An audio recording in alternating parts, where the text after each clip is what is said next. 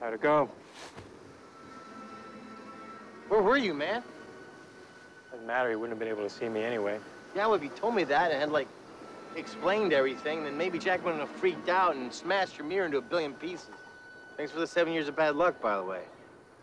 You got ink on your forehead. I have ink on my forehead? That's all you have to say? Jack broke your lighthouse, dude. Mission unaccomplished. Whoever you said we needed to help get to the island is totally screwed. Well, I'm sure they'll find some other way. So, everything you wanted me to do didn't get done, and you don't even care.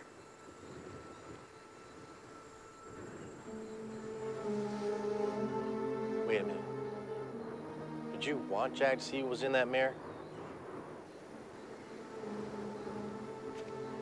Why? It was the only way for him to understand how important he is. Well, that was your plan? I think it backfired, man. Jack is here because he has to do something. He can't be told what that is. He's got to find it himself. Sometimes you can just hop in the back of someone's cab and tell them what they're supposed to do. Other times, you have to let them look out at the ocean for a while. Well, next time, how about you tell me everything up front? I'm not big on secret plans, okay? I couldn't risk you not coming, Hugo.